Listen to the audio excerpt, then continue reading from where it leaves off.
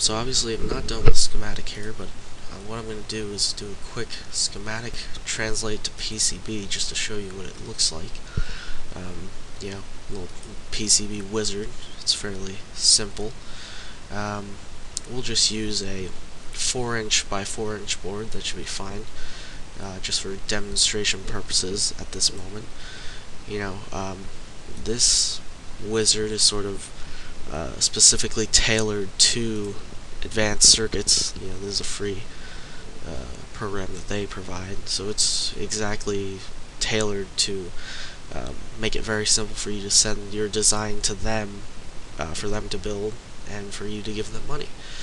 So we're just going to use a 2-layer standard board, fairly simple. And obviously 2-layer board, we've got just some fairly simple requirements that we want. The material type, flame retardant 4, how thick it should be, how much copper, 1 ounce copper per square foot, different lead-free solder, gold fingers, blah blah blah. This stuff is mostly default. You don't really need to mess with it unless you're actually doing something special. Different requirements, whatever, you can put a name in here. So here's how we're going to start. We're going to tell it to arrange all of our items outside the board.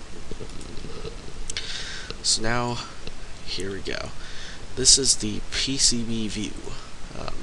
This green line kind of indicates the size of our final printed circuit board, and as you can see up here, we've imported our LCD's PCB footprint and the PCB footprint of our 7106 chip. So all these yellow lines are what's called the rat's nest, which is to say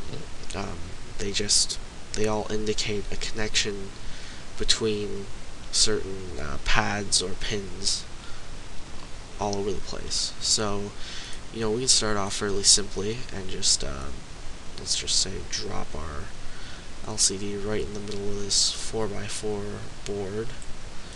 Alright, and we want to put our 7106 right underneath it, and maybe give it a few rotations, see if that makes the lines less tangled.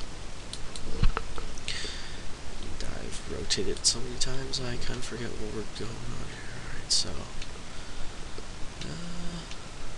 I think this, well, it's a little hard to say. Okay, there's a lot of crisscrossing, but this looks like the least messed up. So obviously what we've got here is number one, you can route things from going out from here all the way to make an actual connection, or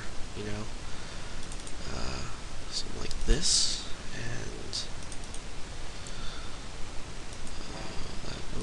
connection between 2 items already exists. Alright, so that connection's made and it's fine, it works.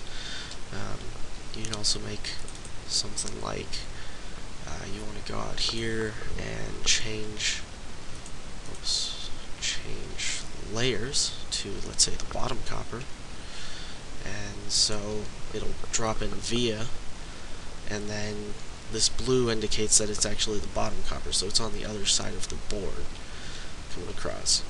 So obviously you can manual route, which is personally I prefer that because it's you get more control. But there's also a lot of really nice tools here. You can auto route all nets, and you can give it some different rules to follow, how much work it needs to do basically, and tell it to route, and boom, it will go ahead and automatically route all of these connections for you, which is pretty nice, pretty convenient. So that just gives you an idea of the PCB side of things. So yeah, eventually we're gonna have a lot more components, a lot more traces. So yeah, it's gonna get interesting.